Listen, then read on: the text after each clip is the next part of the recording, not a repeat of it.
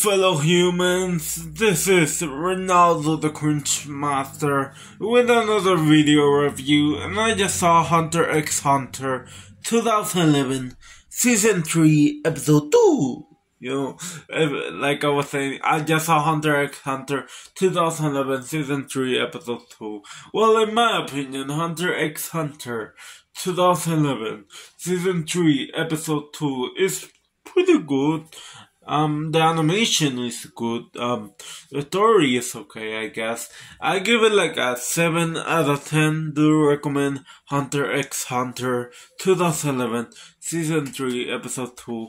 Well, thanks for watching, everybody. See you all in the next video. Goodbye for now. Yo.